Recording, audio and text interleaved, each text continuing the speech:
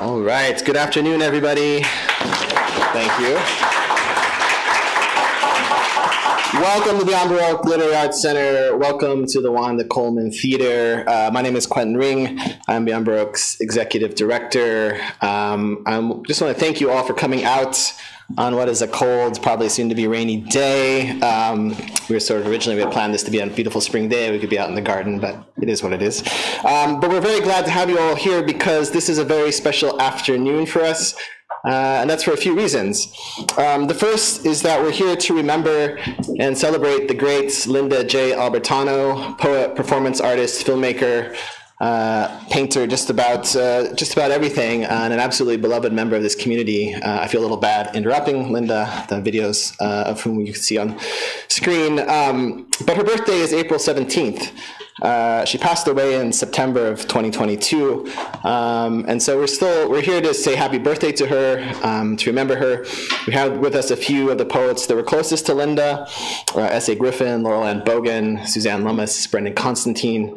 They're going to read some of Linda's poetry as well as some of their own. But we're also here to introduce and celebrate the recipient of a new fellowship in Linda's honor, named in Linda's honor.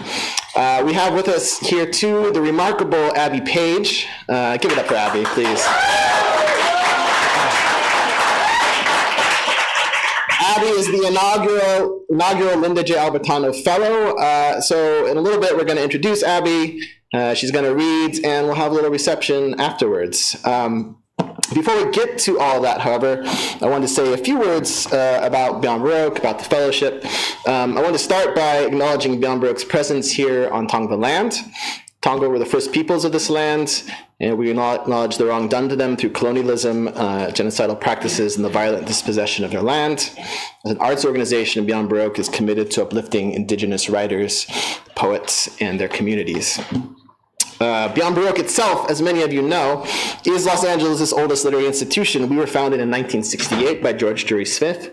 And for 56 years, we have nurtured poets, writers, and artists, and pretty much anyone committed to expanding the artistic possibilities of language. From Mike Kelly and Viggo Mortensen to Wanda Coleman and Amanda Gorman, our workshops, exhibitions, readings, performance series have given talented poets and artists support, feedback, and a sense of community at crucial junctures in their careers. We have a theater, as you can see, we have a bookstore, we have an archive, we have an art gallery, and we have a huge and growing community. The legacy of that community is still very much ongoing today. We have free weekly workshops, we have regular paid workshops, we have art exhibitions, we have readings, we have performances pretty much every weekend right here in this theater. I encourage everyone to check out those workshops, exhibitions, and our performance series. In a couple weeks, next week we'll be taking a break for the LA Times Festival of Books. We'll be over at USC for that. But in a couple of weeks, we have the International Poetry Film Festival, Los Angeles.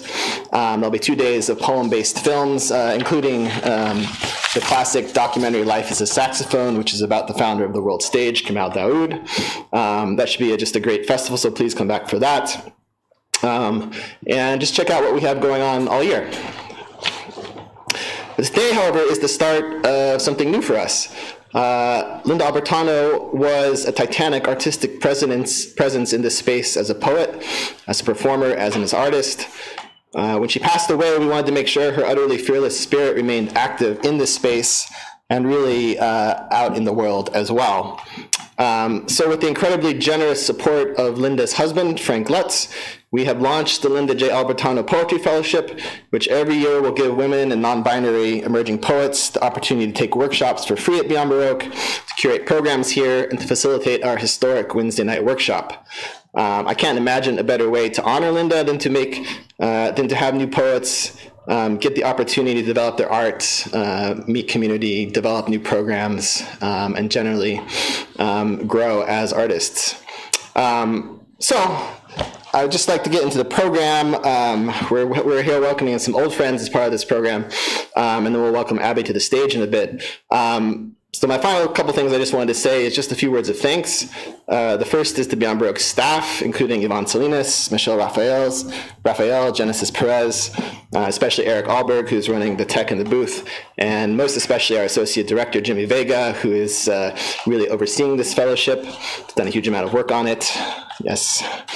Thank you. Sorry, I'm sniffling up here too. It's so unexpectedly cold out there. I also really want to thank Cal Private Bank, who has very generously sponsored this event and whose support is helping us to nurture the next generation of poets and writers as they bring their art into the world. Thank you especially to Blanca Alfaro, who I think is going to be here if she's not here already, and to the whole bank's support. But above all, I want to thank Frank Lutz, who has made this fellowship possible with a very generous donation. I worked closely with Frank for a while now, and I have to say he's remarkable in every way. I find it deeply touching. He met Linda in 1968, which is the same year Beyond Baroque was founded, and they were together ever since. So he's here to say a few words about Linda, to read some of her work, talk about the fellowship a little bit. So please, everybody, welcome Frank Lutz.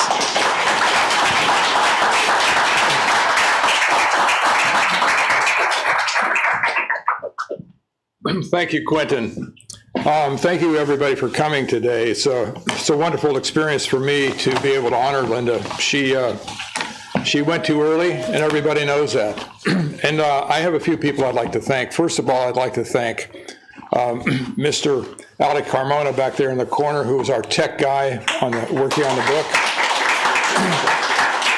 And wonderful Deborah Granger, who's a publisher and an editor and is a terrific person, and she couldn't be here today. She got car trouble, and it broke down this morning, and so she's wrestling with that. But she really wanted to be here. Scott Wardlaw, who's a fellow who lives out on the east of East LA, who used to drive in here to help us with the archives and get all of Linda's paperwork together. And the wonderful lady in New York, excuse my voice, I've been talking so much to poets I can hardly talk myself. And so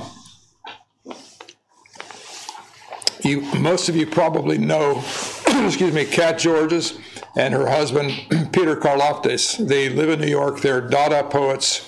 They're two leaders of the Dada movement here in the United States. And they were pals with Linda for over 20 years, and they loved her and she loved them, and they're wonderful people. And during the time we put the book together, by the way, Alex, can you bring me a copy of the books? I don't know where I left mine. There might be one out on the desk. But I got it, Alex. Thanks, man. One of the things I decided we wanted to do after Linda passed away was do a book of her poetry. And before she passed away, she'd said she wanted to do a book of poetry of mine and hers together because she loved my poetry. So this is the book, and it's for sale now. We're just getting it printed, but it's full of a lot of, I got one, thanks, Alex. It's full of a lot of beautiful photographs and newspaper articles about Linda, plus our poetry, and I think it's really a great book. I wanted to do a book about Linda, and I wanted to gather her archives because there are museums out there who look for archives on artists who've done so well. And Linda, mind you, was prominent in 4 arts: poetry, performance art, music, and film. And so Kat Georges back in New York, who has performed on this stage here with her husband and Linda. She also edited the book and put it in. She's a bookmaker. She's a person who designs them and puts them together. And she's terrific, and she's a wonderful person. So those are the people who I want to thank for helping me with this. Also, I want to thank Beyond Baroque. They've been really great to work with, and Quentin is just a primo guy. He's very intelligent and very easy to go. Very easygoing guy and very knowledgeable, and I want to thank the board of Beyond Baroque too for understanding this whole process and what we were doing. So let's give the board of directors a clap. We've got coming up some unbelievably superb poets this afternoon. We're going to have Suzanne Lummis and Laurel Bogen. Those two fine ladies were best pals with Linda, and the 3 of them are the ones who founded and made happen the Nearly Fatal Women. And they performed all over the North American continent. And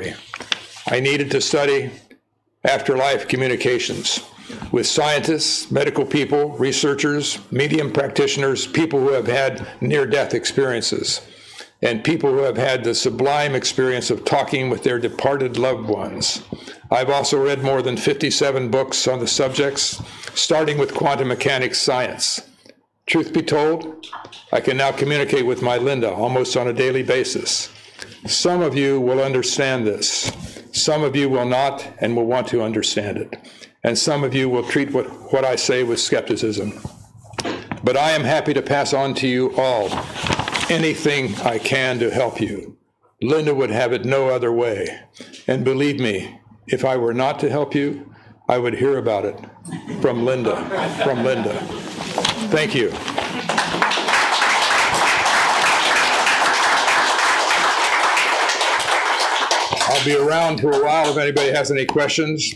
So we talked about the scholarship. We're going to, a bright young lady who's going to get the scholarship this afternoon, and she's a Phi Beta Kappa as MI from the university. And Phi Beta Kappa is the top scholarship organization, club, however you want to call it, in America.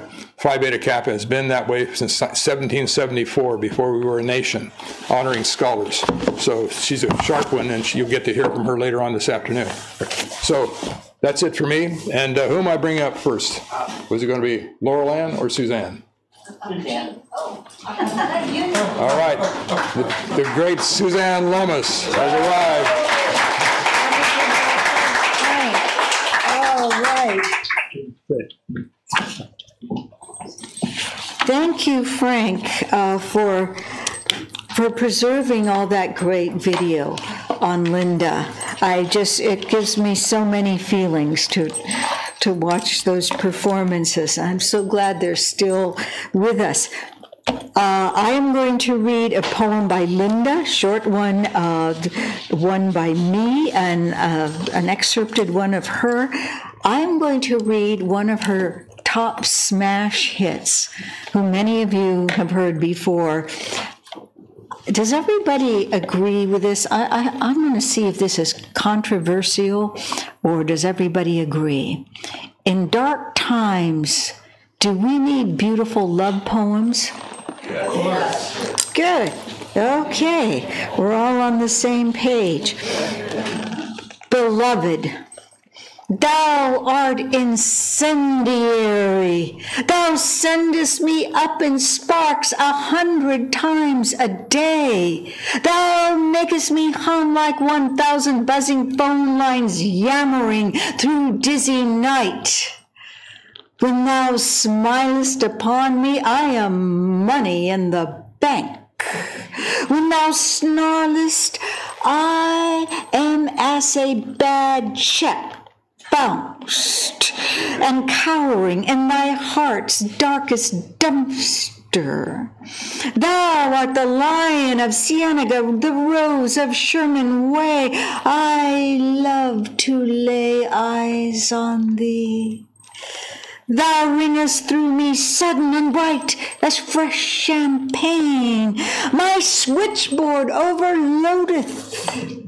Thy breath is as clean laundry folded behind thy lips. Thy teeth art white Cadillacs parked in neat rows. I love that line. I love to taste the texture of thy skin. Thine eyes art interstellar. Beloved, thou art incendiary. Thou sendest me up in sparks.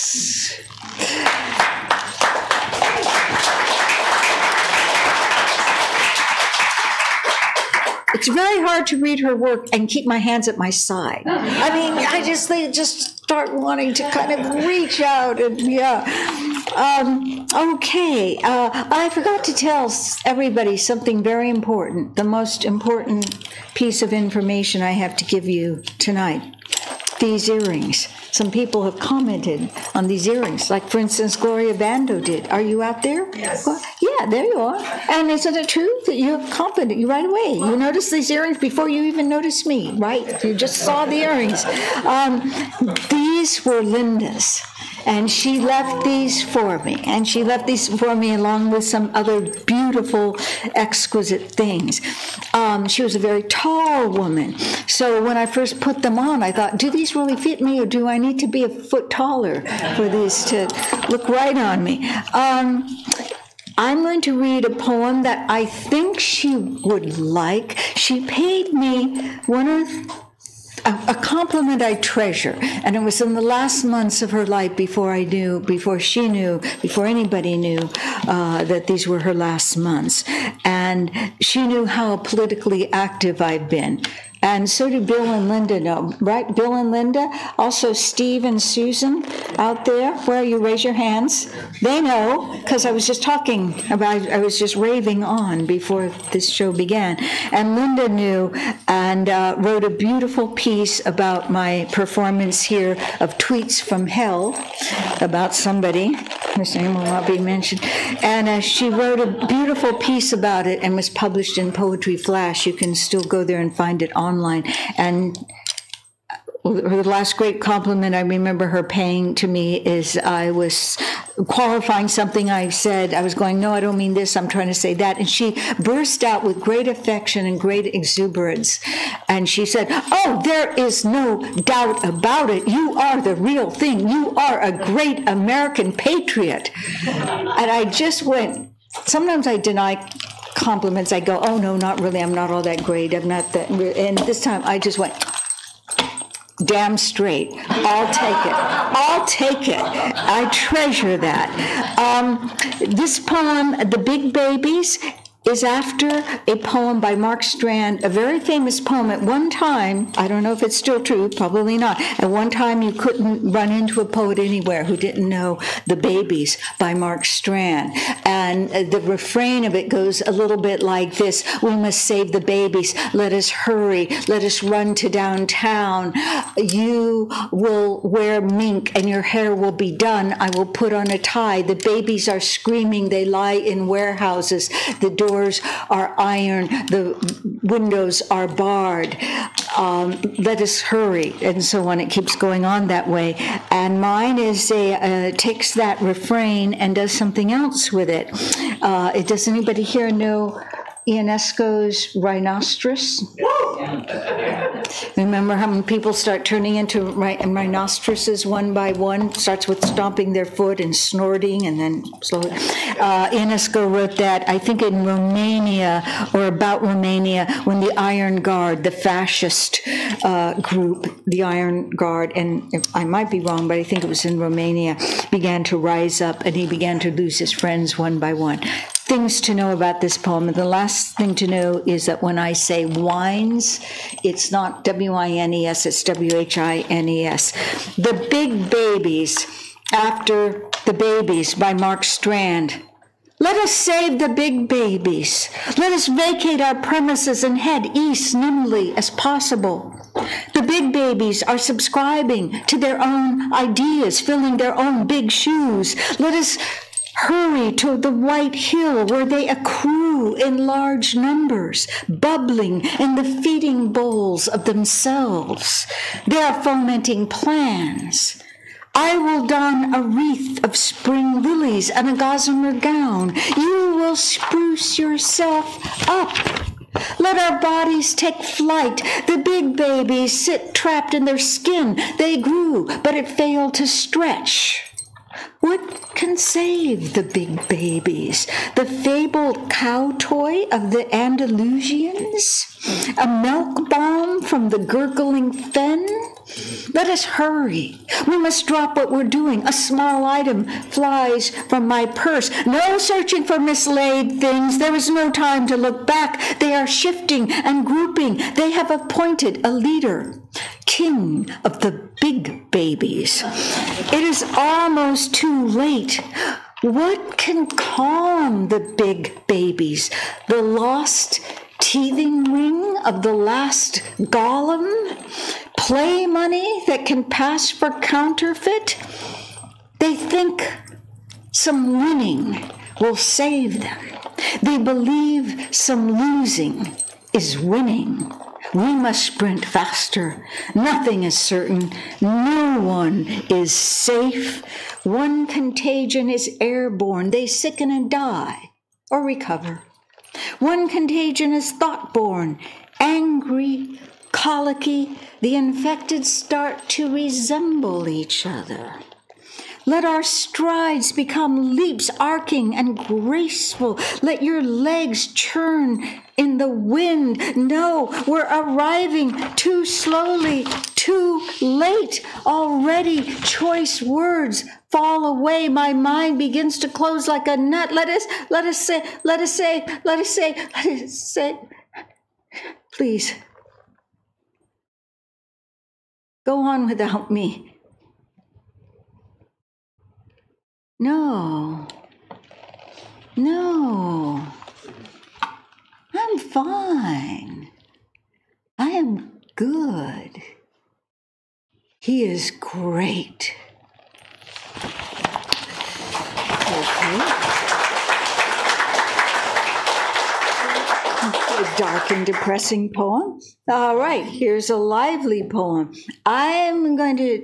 When I read this poem, I feel myself a little bit slipping into Linda's voice, and I can't do it the great way that she did it, but I can't read this without slipping a little bit into her voice that I know so well.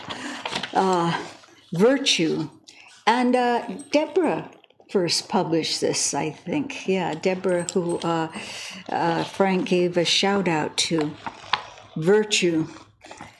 Virtue rides into town on a convertible Clydesdale. She's wrapped in blue and white stars and is eating an apple concoction.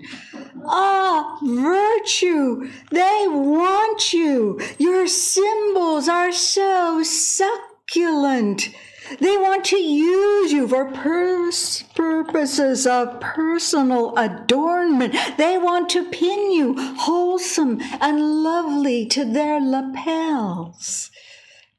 Virtue drinks nothing but water from glaciers and the sap of lace-bark pine.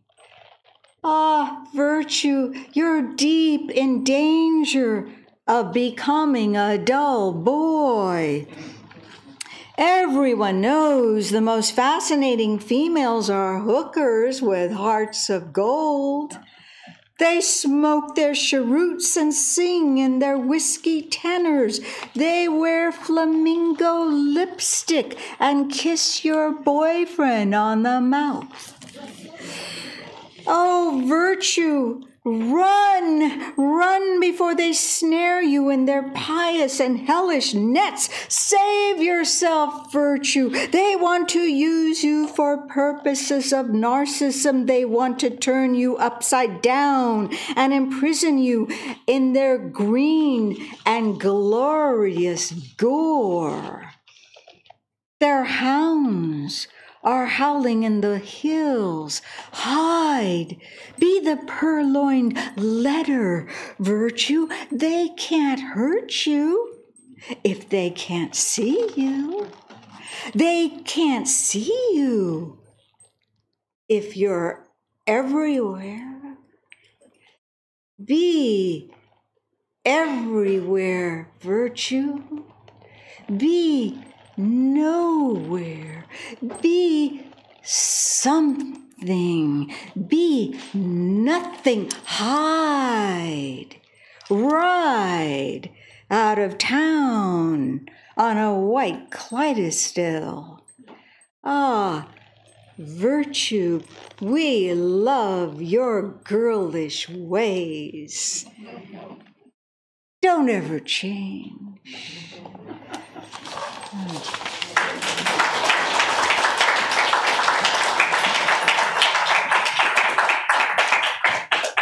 Suzanne Lummis, everyone, another round of applause. Next up, we have the great Laurel Bogen. Please give it up for Laurel Ann.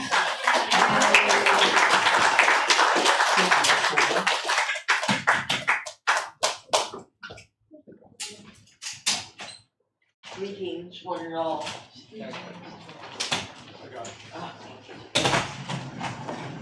I had a little mishap with my cat, Beowulf. He tripped me and I broke my ankle in 2 parts. And I've been out for 3 months. I haven't been able to, anyway, but I'm back now, so that's...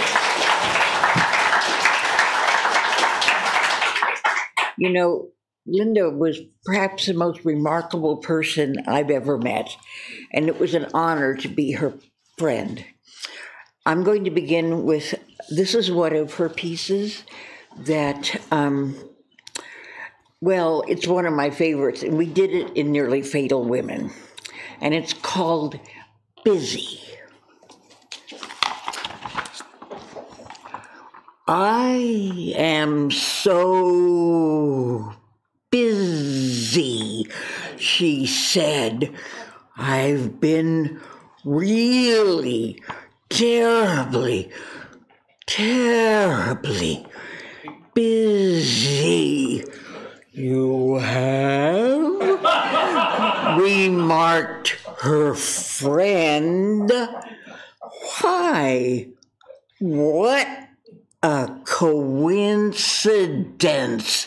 I've been busy too.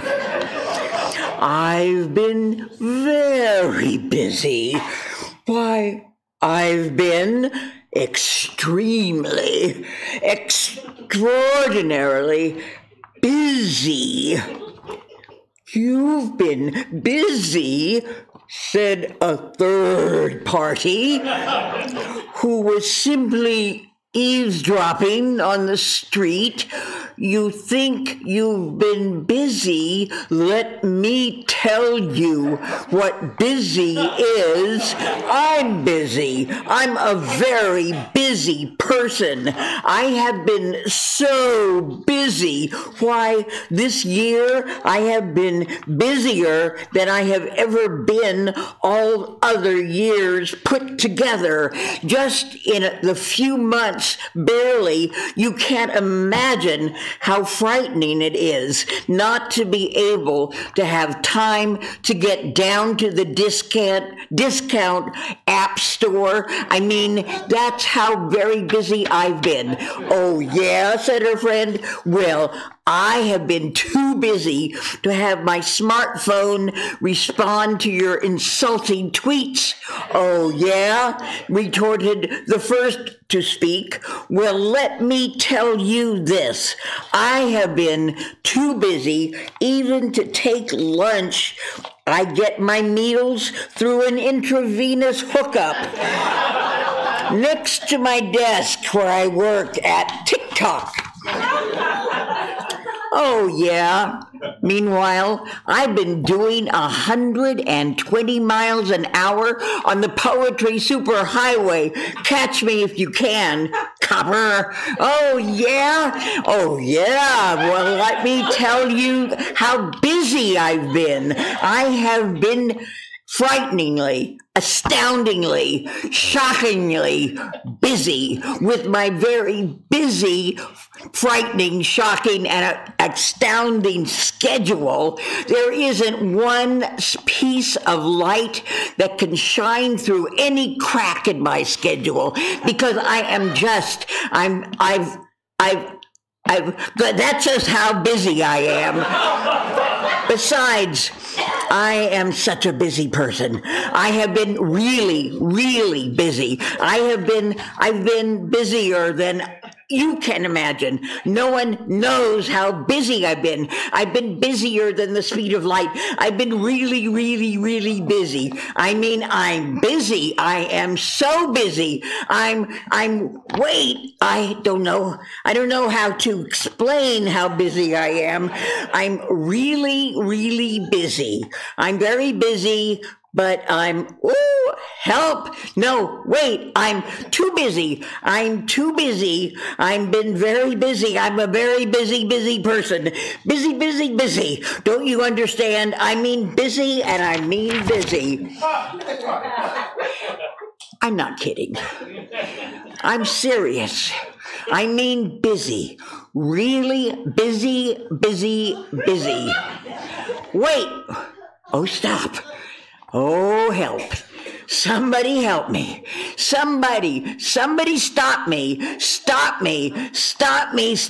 before I do one more thing.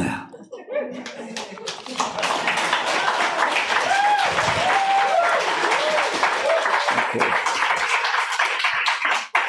I would like, if you love the poetry of Linda Albertano, there's a beautiful book that came out today, and it really is a masterpiece of love. So I would highly recommend to get one in the bookstore. And I'm just going to read one of my poems. One. called Live Steam at 8:45. In this poem, there are no words. All language has stopped, but the pumps boil. Live steam, live steam, live steam from the inside. Hearts poach, we rip at skin alone and without noise to get at the beat, the color, or where the words are. But this is a poem where there are no words, and all the colors are extinct, rising like steam that hisses in our throats like wordless lies. In this poem, the words sizzle and evaporate. In this poem, the words rise crazy. In this poem, our bodies ache. Our fingers can murder us, but even though we fear death, we offer each other to ourselves. Our bodies can also heal. This poem cradles in its palm those things that cannot be said. It asks that you touch this page. Thank you.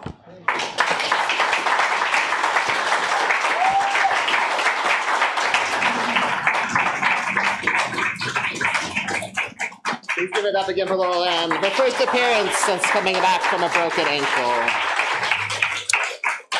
Next up, we have Brendan Constantine. Please, everybody, welcome Brendan.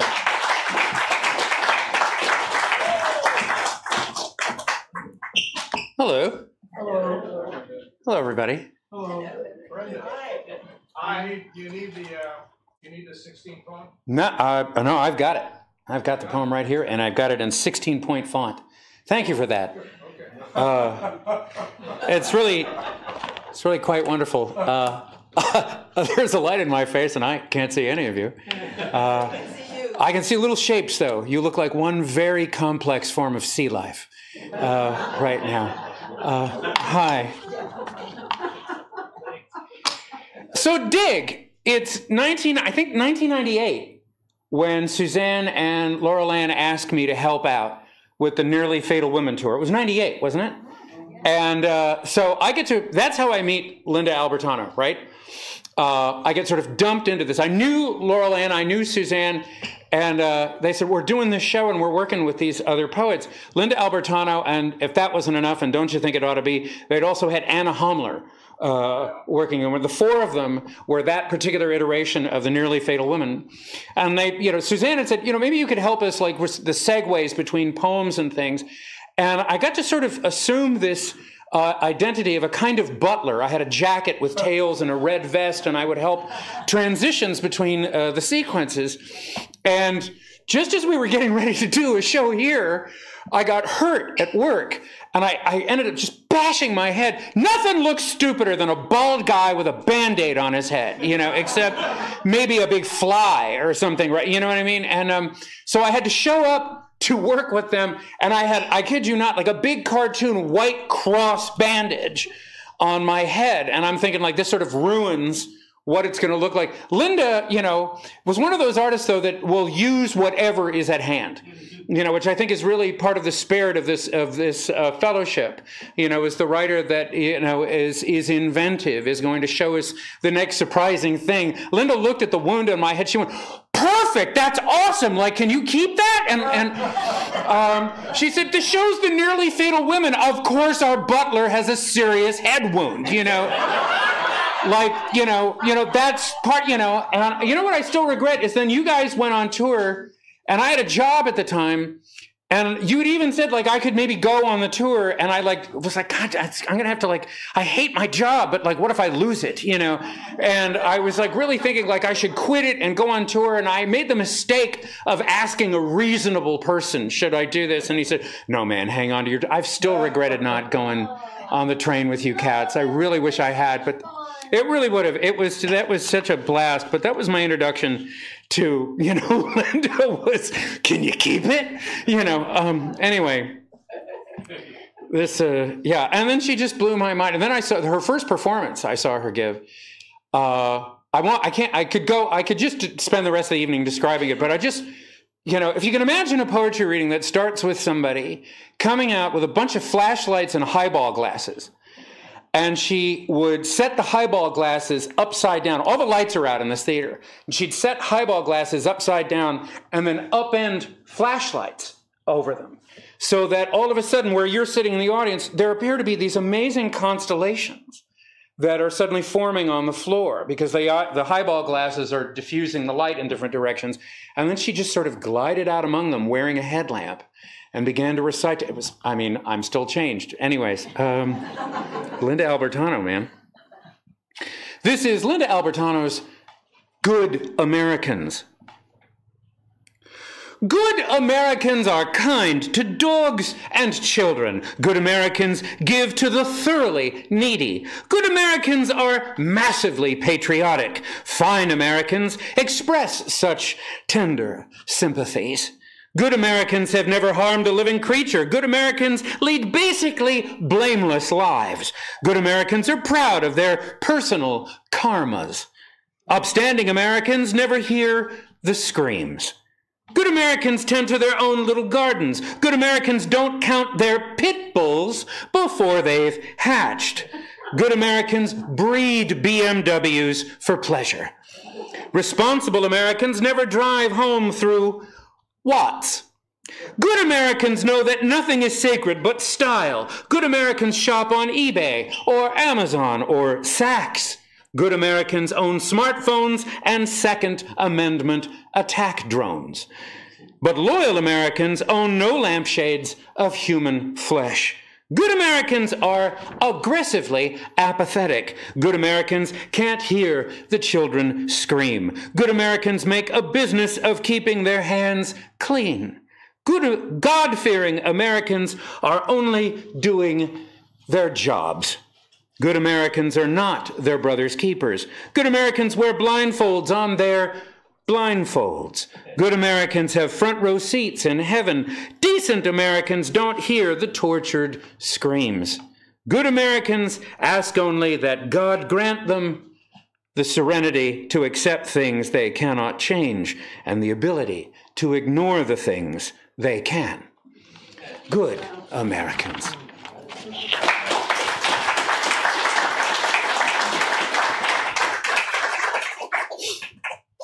This won't take long. Of course, how the hell do I respond to that? How do I respond to Linda?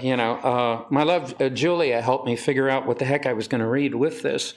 And, decided on a poem whose themes were poetry itself, love and loneliness, and a good measure of hope.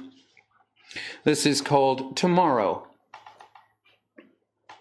Last year alone, people bought more poetry than ever. Last year alone, more people jumped from windows. Last year alone, artists were blamed for more art. Most of these felt they'd spent last year alone.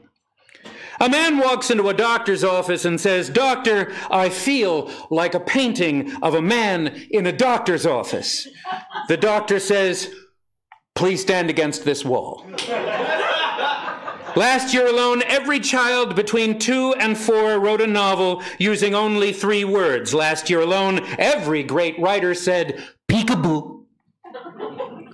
A doctor walks into a man's house and cries, "Help me, I feel wonderful." The man puts his arms around him and says, "Tell me where it feels good." Last year alone, there were fewer murders, but more non-consensual deaths. The papers moaned, "Alone, alone." Last year alone, the average criminal averaged out. A man and his doctor fall in love. At the wedding, guests are told to wait outside until a nurse can call them in, one at a time. Later, everyone leaves with a lollipop. This is our last year alone, they say.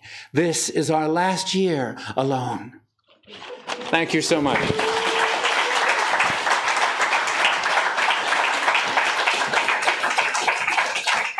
Constantine.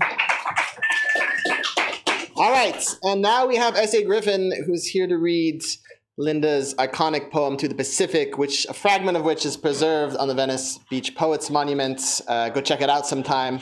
But here we have in full S.A. Griffin reading "To the Pacific."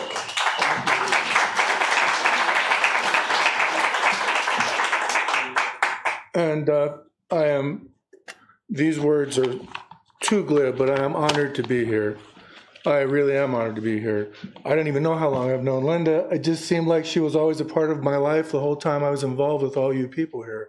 She just was, she was always wonderful. She was always brilliant. She was always beautiful. Thank you, Thank you, Beyond Baroque. Thank you, Frank.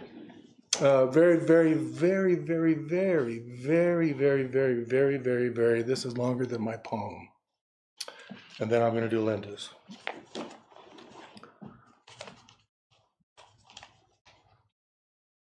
Voting rights. The rule of law. Women. I have been alive too long. A stranger in a strange land. To the Pacific by Linda J. Albertano. To the Pacific, who is older than wisdom, who is shrinking like the slow death of thought, who is caught in a storm behind our ribs, who finds her rhythm in the delirious heartbeat of night. It is dark. Where were we when the lights went out? Who poured the last round? It's dark. It gets dark in here fast. To the Pacific, who throbs in our improbable bodies, who breathes us in and out, who sings between Earth and Orion, who makes us feel taller than trees, who suffers the weight of our pain, who's been trained to submit to our whims, whom we'd bring to her knees if she had them, who's been trapped in a terminal brothel, whom we've cast in an X-rated movie and we're waiting to watch her bleed. It's dark. By the nature of our deeds, we're dirty.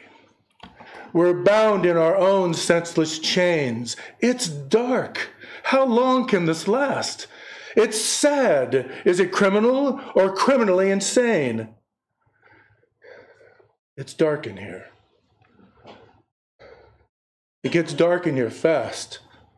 To the Pacific, who surprised us with the curious invention of life, whose intentions were purely honorable, who stirred our first shimmering cells, who helped us crawl upon her shores, whose blood still roars in our ears, whom we've caged like a laboratory rabbit blinded with stinging rain.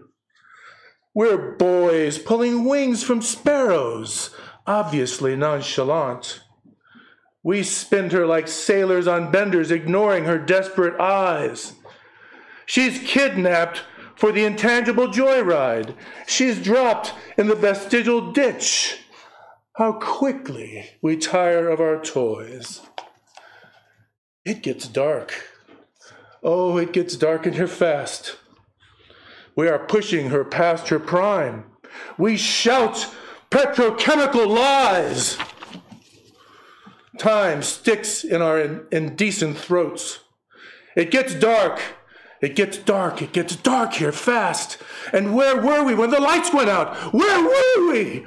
To the Pacific. To her we belong. She holds no wrong-headed notion of justice. She builds no concrete tomb for our lungs. She forces us to feed on no poison. She hangs on us from no twisted tree. She rids us of no personal medfly. She plants no bomb in our gut.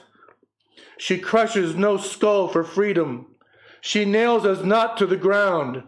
She studies us not into extinction. Her changes are slower than rivers. History melts in her mouth. She'd deliver us from evil if we'd let her. How long have we been lost? And where were we when the lights went out? It's dark. It's dark. It gets dark in here fast. To the Pacific, you are bluer than our insignificant eyes. You are saltier than the tears we cried when we heard you might die of our neglect. We're killing you with exquisite indifference. You've washed our feet with your grief. We're gathered on the courthouse steps. We're bargaining one more plea. We're praying they'll spare you from us. Our blood is something your name, our blood is screaming your name. We're tearing up the deed to your being. We'll love you more deeply than death. We're prepared to pay the better price. We'll rip the tainted needles from our veins. Our blood is screaming your name. We're about to become more serious. Where were you when the lights went out? To the Pacific, older than unbearable wisdom, shrinking like the pointless death of thought, caught in the firestorm in our heads, tattooing the sacred skin of night, pounding in our hopeful bodies, breathing us in and out, shouting hosannas under Orion, drench us with unquenchable lies. Your waves are breaking deep inside. Your blood is roaring in our ears. You are dreaming us awake. Make us feel taller than trees. Dance us in your pagan arms. Your drums are beating on our shores. We're comprehending what you'd have us do. We're sounding louder alarms. We long to be truer believers. We'll be strong in our will to prevail, and we belong. We belong. We belong to you. It's to you that we belong. You've made your mark on our souls, but it's dark in here. Don't let the lights go out. We're about to become more serious. Don't let the light disappear. Don't ever let the light disappear.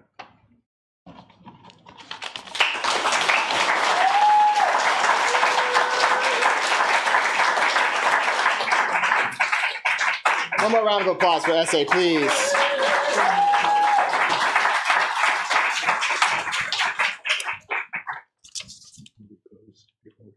Two things I want to say to everybody. Yeah, sure. Go say now. Quickly. Oh. Later. After. Okay, sure. So one thing I've been very cognizant of as in my role as director here at Beyond Baroque, and I think a few of you have heard me say this over the years, is sort of an intergenerational transfer that happens in this space. I'm significantly younger than the first couple of founding generations of Beyond Baroque. In my time here, I've tried to bring on some staff and new artists who are themselves significantly younger than me. And so it's for that reason that I'm particularly grateful to Frank for establishing this fellowship, because one of the things I'd like to see at Beyond Baroque is that sense of experimentation continue to be here and continue to be out in the world that I think was the hallmark of Linda and a number of other artists associated with Beyond Baroque. There's a picture, one of the things I love about Frank, he's got these pictures of Linda and him, and one of those pictures is Linda in corpse paint chopping off Alice Cooper's head on stage as part of a tour she did with Alice Cooper. And that to me represents a lot of what I'm talking about. Is I want this to be a space for artists that are weird and unsettling and chop heads off from time to time. Yes. Exactly. I mean, someone's going to come chop off my head in a second. Happens every week. But we got a huge number of applications for this fellowship, and they were actually, many of them were just astonishingly high-quality poets and performers. And so I'm very gratified to know that there are so many good writers out there, younger generation. But it was also very clear that we had a very, very, very exceptional candidate for the fellowship in the person we ended up selecting, Abby Page. And so I'm really thrilled to welcome them to the stage and to see everything that they will do throughout the course of this fellowship and well beyond. A lot of people get their start here at Beyond Baroque and they just go on. They're like, shooting stars out there. And so I'll just tell you a little bit about Abby and then I'll bring them up to the stage. Abby Page is a Jamaican-American interdisciplinary writer, filmmaker, and performer. The creative critical theoretical practice explores the unimaginable metaphysics of Black livingness. They graduated from Brown University with a BA in Africana Studies and Literary Arts, with honors as a Mellon Mays undergraduate research fellow. They're pursuing an MFA in creative writing and film and video at Cal Arts, where they also work as a peer writing tutor and a teaching assistant. They're recipient of the Truman Capote Literary Trust Fellowship and the Ethel Robinson Award for Creative Research, as well as a member of Phi Beta Kappa and the House of Glitter Performance Lab. Please, everyone, welcome the inaugural Linda J. Albertano Fellow, Abby Page.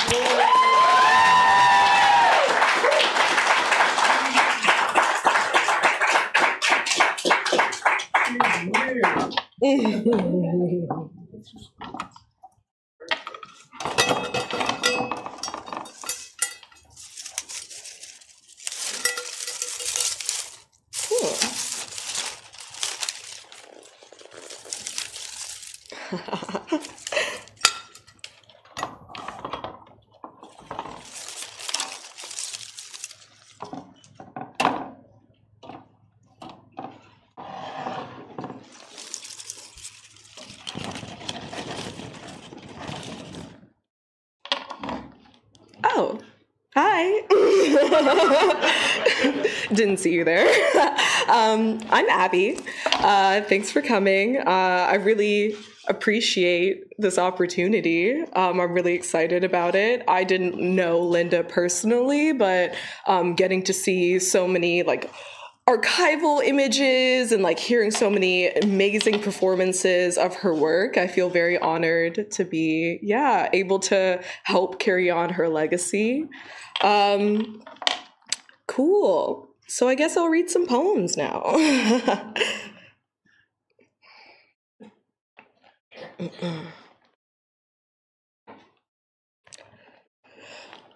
B. Jenkins on my bookshelf, a triptych. 1. My territory sunflowers, full bloom in the piano guts. Don't press on me, baby, pluck me, baby, pluck me. Put your fingers in my ribcage and jazz me. Reconstruct a childhood memory of mine. Put yourself in the corner of it so that I've always carried you with me. And I'm wailing, honey, I'm wailing as you reach up slowly and caress my smooth, damp petals. I'm lingering on your fingertips if you can get down with the waiting blues note. Disjointed harmony between lung capacity and vocal fry. God, I'm so full this morning. My flesh hums for you, darling. 2. Sister, let me tell you something. I've met someone who sleeps with me but never touches me. And God, ain't that just holy? I'm between break and secret here. Between break and secret here. And I can only tilt my head upwards, close my eyes in reverence at the basement ceiling. A sunflower grows out the concrete. 3. If you press on me, baby, with 7 fingers instead of 5, it grinds me up. And you'll eat that dirt, of course, because all dirt roads taste of salt. And don't you know, God is change. So, of course, no furious protest here, baby. I'm unfolding if you want to hold me. A risky one. I'll coat your hands and give you something to draw with. This isn't a love poem. I've never felt such a thing. I mean, the love poem, of course. No. This is architecture. This is where bodies go when they rot. This is where sunflowers germinate. This is what they call music, honey. The wages of colonial destruction. This is my belly of the world. And before you know it, I've swallowed you up fully. You're a ball in my stomach waiting to come out of my womb. But I won't give it to you anymore. No. No more breath of life from me anymore. If you want to fuck me in my intellect, you're gonna have to narrativize. And narrativize me only. Thank you.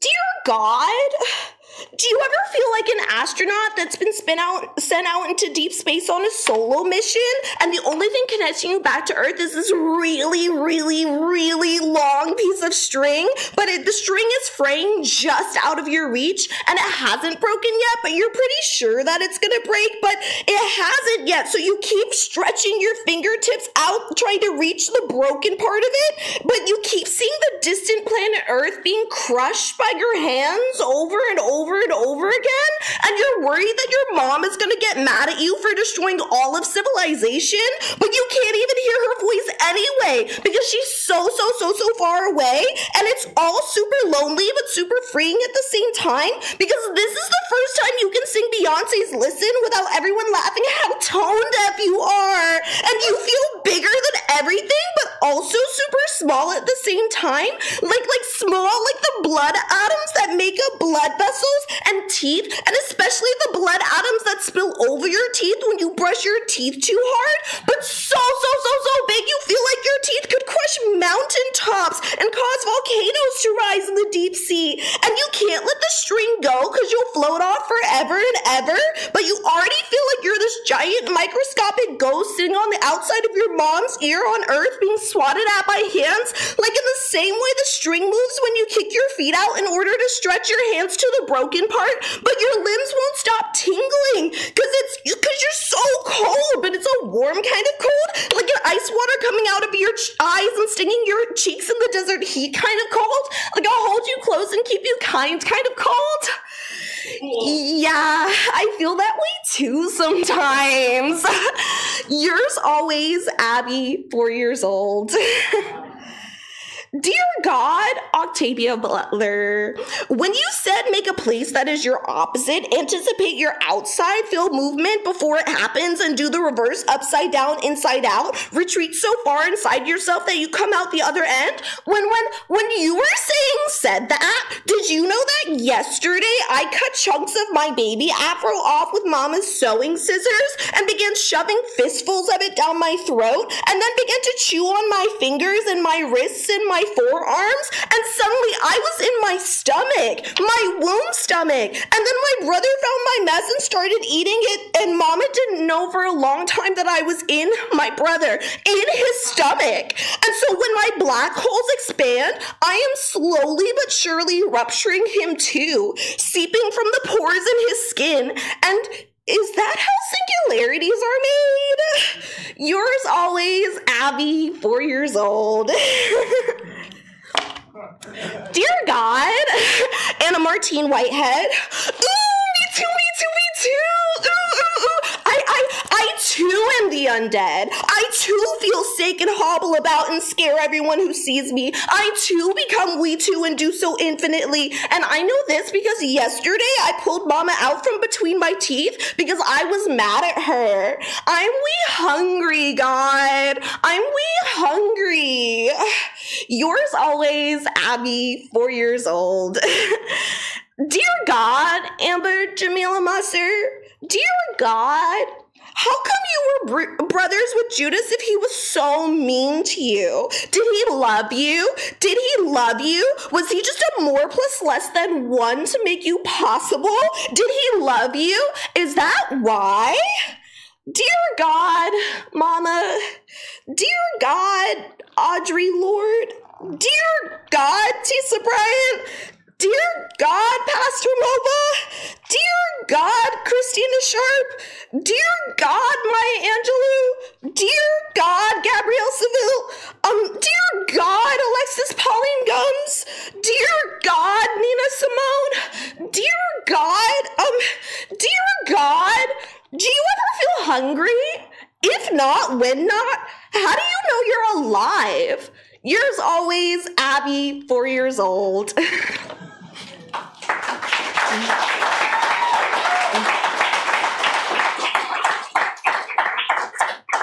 Awesome, and then this is the last piece.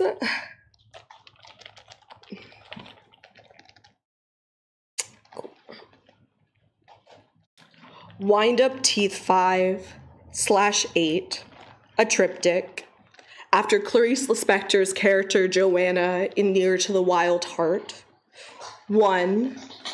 The certainty that evil is my calling, thought Joanna. She felt a perfect animal inside her, full of contradictions, of selfishness and vitality. I was bursting forth, black skin peeling back, dropping in chunks. Was serpent, silver scale, and banished from Eden. Was kinfolk, girl husband, boy wife, nod on ribs to become sin eater. Was sinking 6-year-old teeth into a white boy's palm in my kindergarten class for stealing my favorite pink crayon. Blood knowledge spilling out between his lifeline and love line, chunk of man-child on tongue, what holds the body together. Mama says Am was vicious vitality. Am was the strangest creature she's ever met. Am was insisting incipient incisors. Am was sinking into the scalp of my first crush in our neighborhood swimming pool, budding black breasts against his alabaster back, fighting his neck into the crux of my elbow, choke end, dull quick thumping. Am was 8 and unafraid of drowning, just emptiness. Consider me hungry. 2. How after all to split time? Christina Sharp in the wake. Am was sinking out of a stranger's womb, crying red, 2 taut teeth. Like everyone else, how boring. Was drowning the doctor with my blood magma, sizzling gleam of savagery in my eye, him petrified and snips, yet phantom umbilical cord uncut. Was 4 and swallowing myself whole and swallowing mama whole and swallowing grandma whole. Was 14 and in the church pew at my aunt's wake, mama's sharp nails digging at the flesh, bulging on the black of the back of my hand, which had held the torn children's Bible on my nightstand under a book with Harley Quinn orgasming on the cover. Was 11 and home alone, testing torrid kisses on beautiful books in our cramped hallway, trips and bends and black toe backwards, falls and heated echoes of some other ancient mother calling out for me, hungry. 3. I'm looking at the little girl bleeding out, and it's like I'm looking in a mirror. Aqui Okpukwasili, Bronx Gothic. Was bleeding from my black pussy for the first time, alone in the 5th grade girls' bathroom. Was shoving fist down own throat, reaching for, am I supposed to clean all this shit up?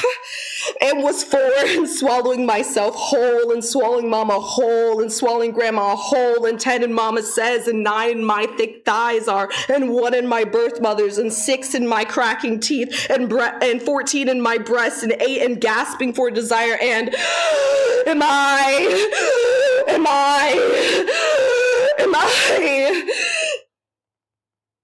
Hi, Mama. Hi, baby. I watch and you scrub white counters in the kitchen, sing gospel as something to feed on. Mama honey, sing again, sing again.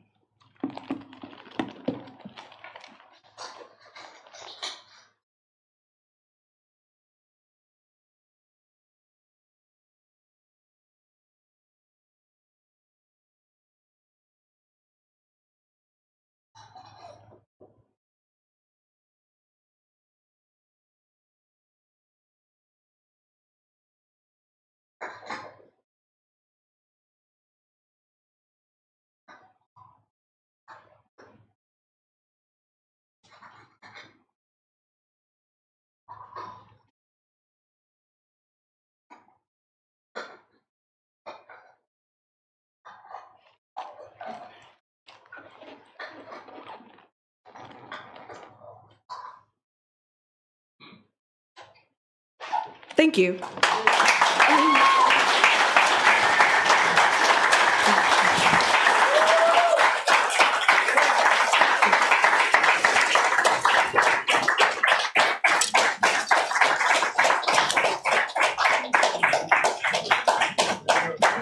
Please, another round of applause for Abby. And for all of our readers as well. Thank you all so much for coming. I think Frank wanted to say a few closing words, but we just really glad to have you here. Feel free to hang out, enjoy the reception, and I think Frank will just bring us home. So, Frank. Real quick, two things. Number one, if you didn't get a button, there's a table out there with buttons on them for everybody. Happy birthday, Linda Albertano. Okay. Yeah. Number two, hold on to your seats. But I talked to Linda the last few days several times. She's here with us tonight. Yeah, that's it. She's here.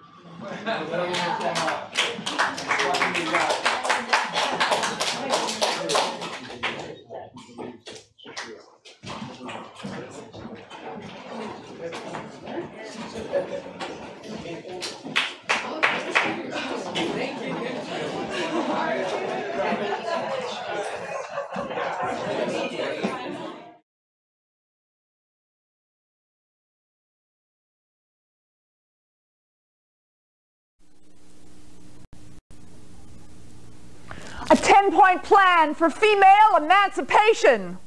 Left, right, 1. Never pick up the tab. At least not until the earnings gap has closed. Remember, money is power and you need yours to purchase assets. Oil wells, racehorses, blue chip portfolios. Left, right, 2. Take a tip from Zsa Zsa Gabor. Diamonds are a girl's best friend. Left, right, 3. Equal rights. Did you say equal rights? We don't need no stinking equality. We're not going to settle for less than $1 for every 50 cents they get. Left, right, 4. Draft women.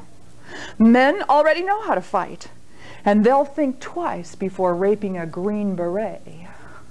Left, right, 5. Gun control for men. Females only should be allowed to carry weapons. Let's make the streets safe to walk again. Left, right, 6.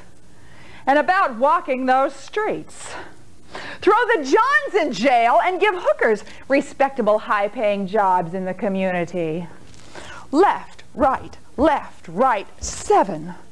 Women don't have their babies unless you can afford to. Almost everyone gets divorced. Hardly anyone gets child support payments. Left, right, 8.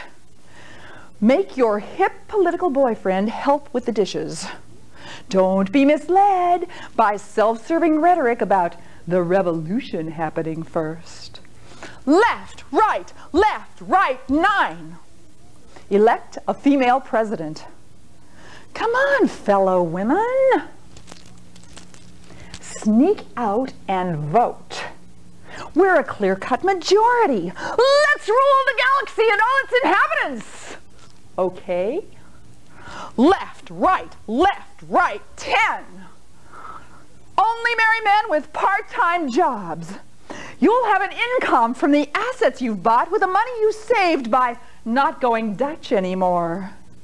And the children need their fathers at home. Children need their fathers at home.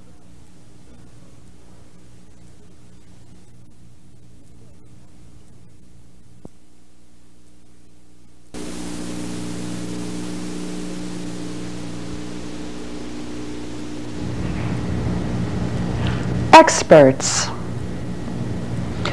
We are not the petty bureaucrats of pleasure. We are the senators of midnight Congress.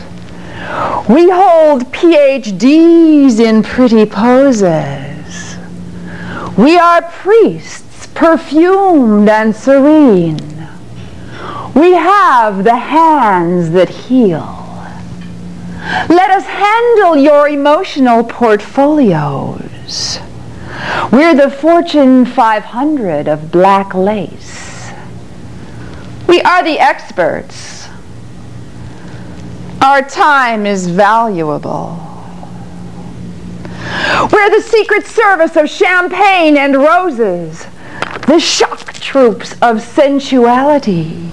Our operatives are everywhere. We slide bamboo slivers of love underneath the fingernails of your psyches. You don't even know you've been hit. Wounding you is our full-time occupation.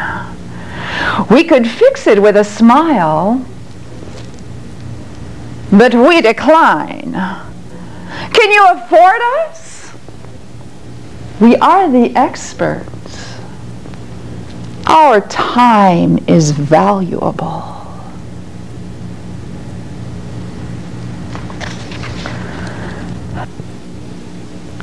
The Gold Miner Manifesto. Good evening. Linda Albertano was unable to be with us tonight, so I'm appearing in her place. I'm Sugar Reynolds, the editor of Gold Miner magazine. Gold Miner, the magazine for ambitious women, is a hybrid of Playboy and Forbes.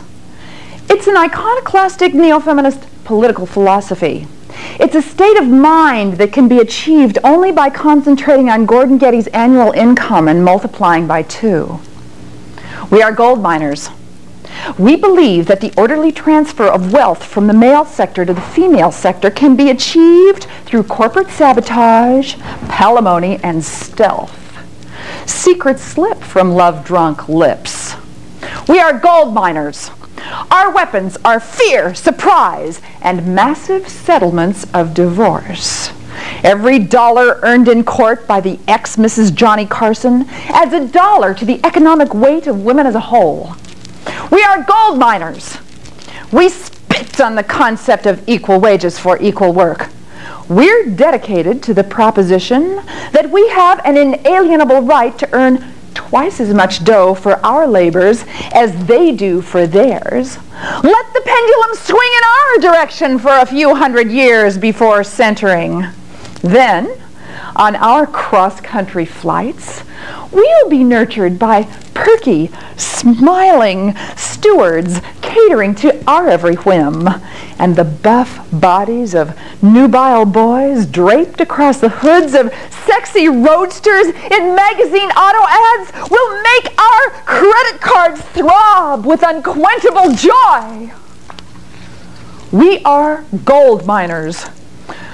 We believe that a man's erotic charms are most provocatively displayed when he's photographed on a bed of gold bullion, naked, revealing those twin parts of himself so alluring to women, the weight of his net worth and the net worth of his weight.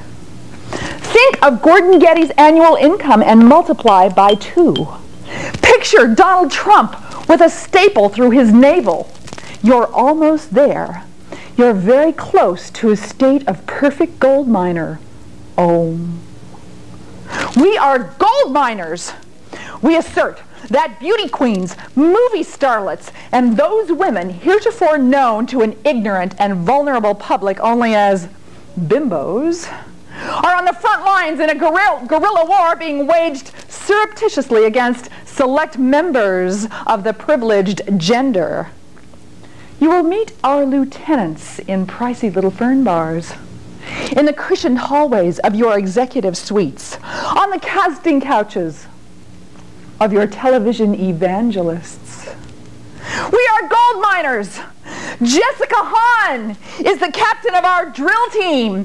Fawn Hall is replacing Ted Koppel. Marlo Maples has kidnapped your reputation and is holding it for ransom. And the second Mrs. Stallone has become gold miner of the decade by divesting Sylvester of 6 million large ones in record time. We are gold miners.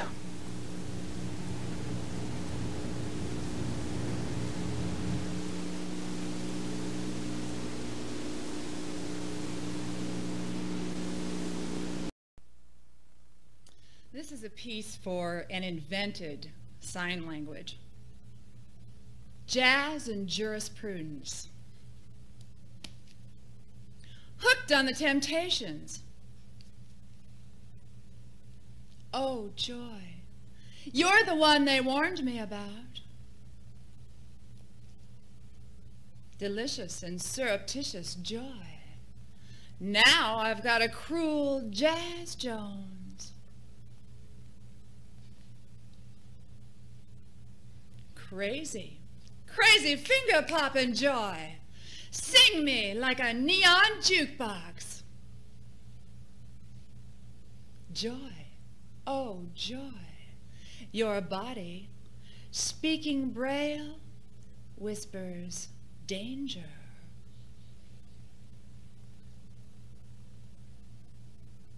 Sing me like a midnight jukebox, joy. Somewhere in an alternate universe.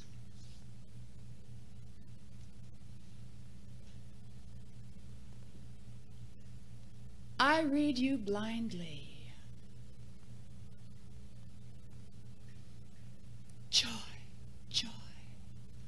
Like a slow lawyer searching through fine print.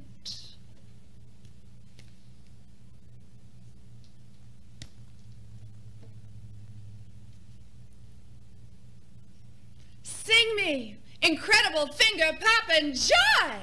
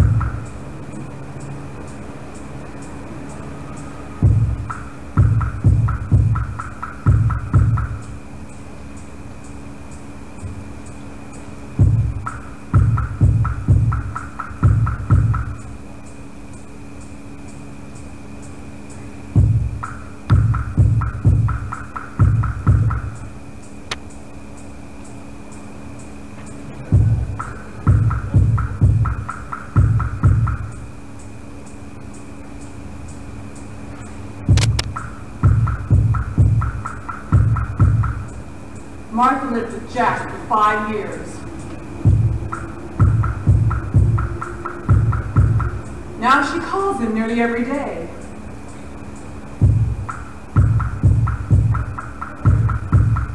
But he no longer has eyes for her.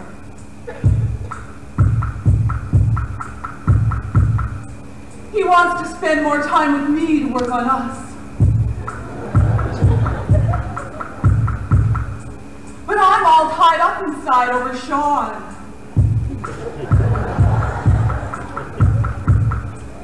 Whose heart is being broken by Patrice.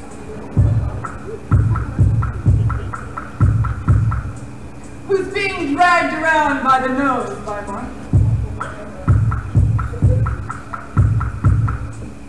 Who calls Jack nearly every day.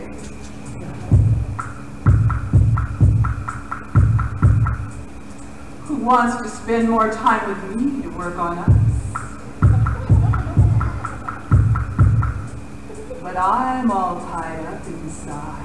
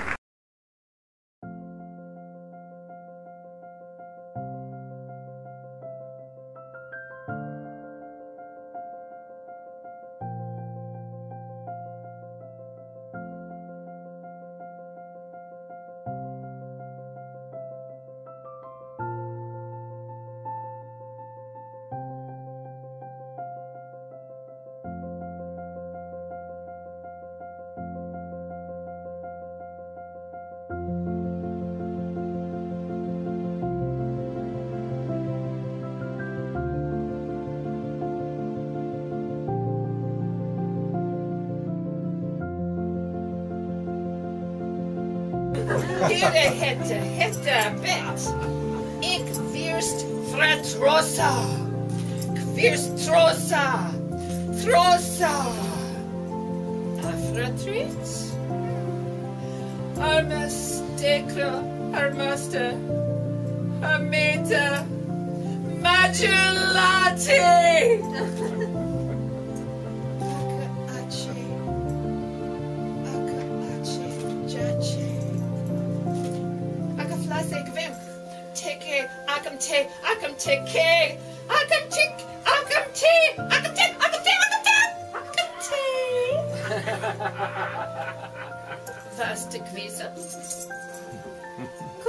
Kuri, Oxumpia, Knist, Halsepat, Horniokavor.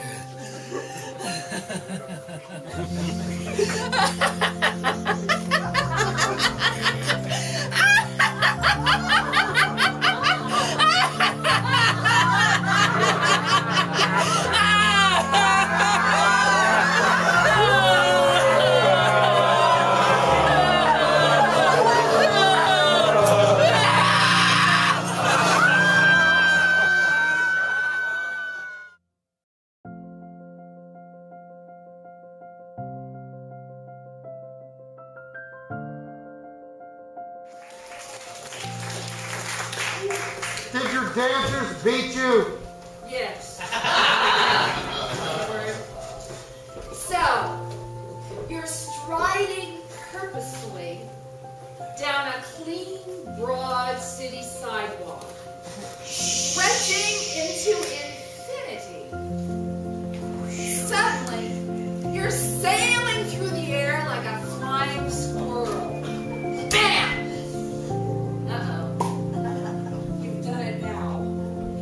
Broken yourself.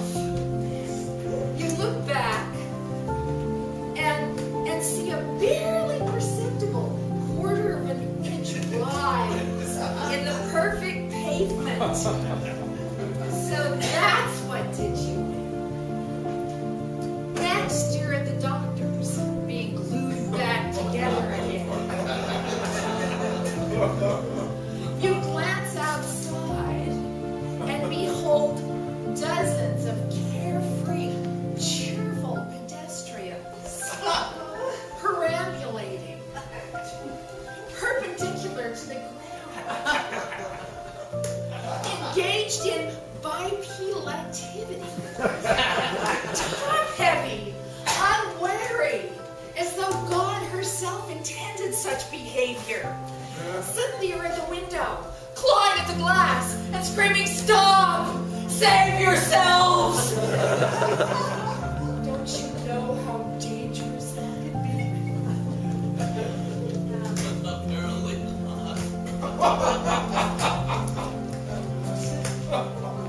Hey, hey, Jane, Jane, my lordy lord.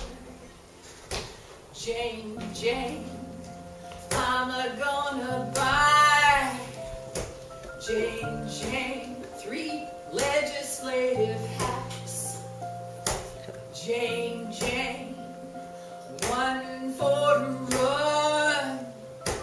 Jane, Jane, 1 for the shout. Jane, Jane, 1 for the talk to. Jane, Jane, when I go out. Jane, Jane.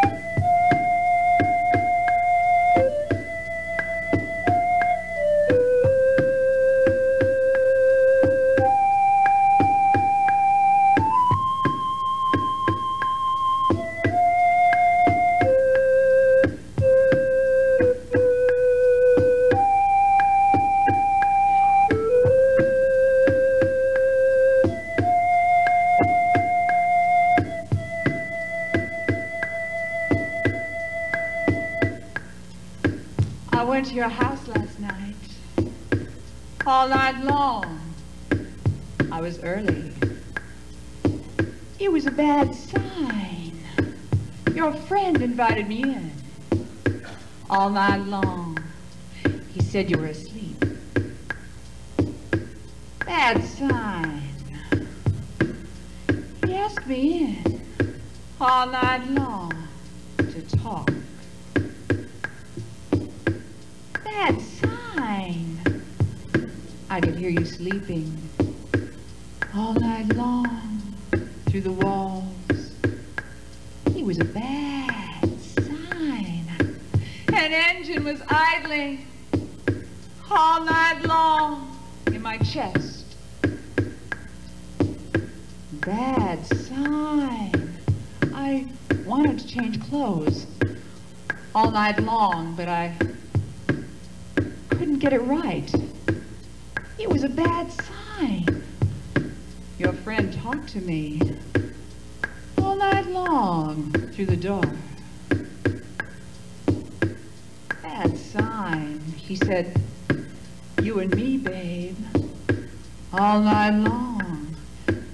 I said my heart belongs to another. It was a bad sign. He said another's been stepping out on you, babe, all night long. Why not do the same? Bad sign. All right, I said, all night long. I said all right.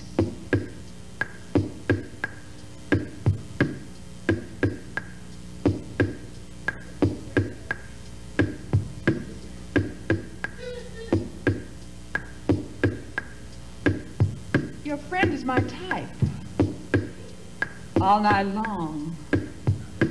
But you have more women. It's a bad sign. You have more,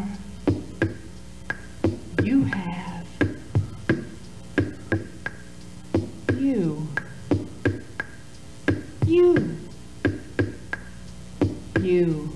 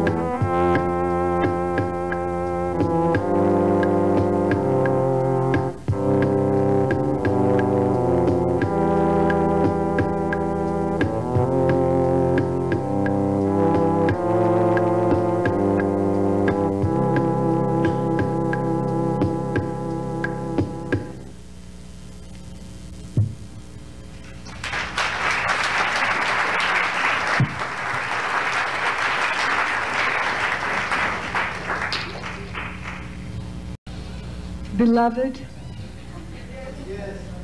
thou art incendiary. Thou sendest me up in sparks 100 times a day. Thou makest me hum like 1,000 buzzing phone lines yammering through dizzy night. When thou smilest upon me, I'm money in the bank. When thou snarlest, I am as a bad check bounced. I cower in thy heart's darkest trash bin. Thou art the lion of La Cienega, the rose of Sherman Way. I love to lay eyes on thee. Thou ringest through me sudden and bright as fresh champagne. My switchboard overloadeth. I love to taste the texture of thy skin. Thine eyes art interstellar. Beloved, thou art incendiary. Thou sendest me up in sparks.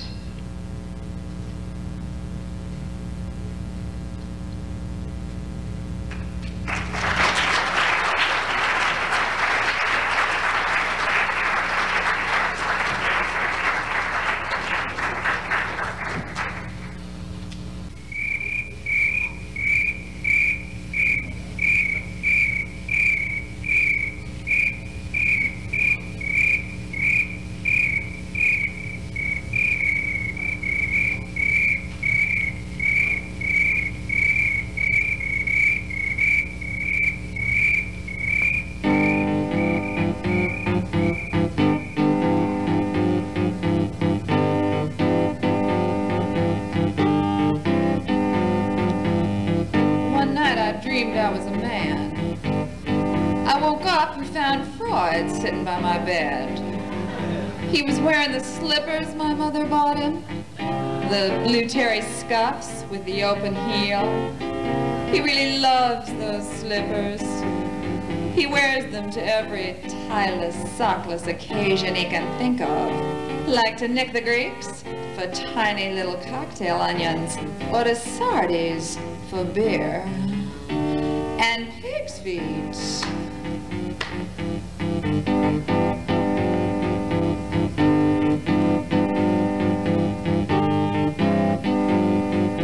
But about that dream, Freud asked me what I thought it meant.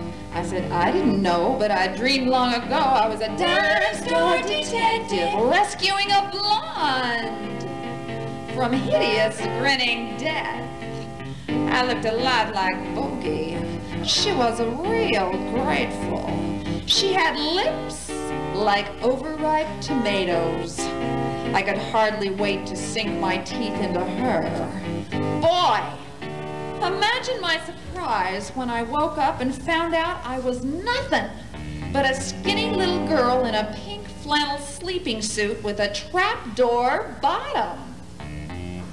I don't know what to think about the 5 o'clock shadow, though. A 10-point plan for female emancipation. Left, right, 1. Never pick up the tab. At least not until the earnings gap has closed. Remember, money is power and you need yours to purchase assets. Oil wells, racehorses, blue chip portfolios. Left, right, 2. Take a tip from Zsa Zsa Gabor. Diamonds are a girl's best friend. Left, right, 3. Equal rights. Did you say equal rights? We don't need no stinking equality. We're not going to settle for less than $1 for every 50 cents they get. Left, right, 4. Draft women. Men already know how to fight, and they'll think twice before raping a Green Beret. Left, right, 5. A 10-point plan for female emancipation. Left, right, 1. Never pick up the tab. At least not until the earnings gap has closed. Remember, money is power and you need yours to purchase assets. Oil wells, racehorses, blue chip portfolios. Left, right, 2. Take a tip from Zsa Zsa Gabor. Diamonds are a girl's best friend. Left, right, 3. Equal rights. Did you say equal rights? We don't need no stinking equality. We're not going to settle for less than $1 for every 50 cents they get. Left, right, 4. Draft women. Men already know how to fight, and they'll think twice before raping a Green Beret. Left, right, 5. Gun control for men. Females only should be allowed to carry weapons. Let's make the streets safe to walk again. Left, right, 6. And about walking those streets. Throw the Johns in jail and give hookers respectable, high-paying jobs in the community. Left, right, 7. Women don't have their babies unless you can afford to. Almost everyone gets divorced. Hardly anyone gets child support payments. Left, right, 8. Make your hip political boyfriend help with the dishes. Don't be misled by self-serving rhetoric about the revolution happening first. Left, right, 9. Elect a female president. Come on, fellow women. Sneak out and vote. We're a clear-cut majority. Let's rule the galaxy and all its inhabitants. Okay? Left, right, 10. Only marry men with part-time jobs. You'll have an income from the assets you've bought with the money you saved by not going Dutch anymore. And the children need their fathers at home. Children need their fathers at home.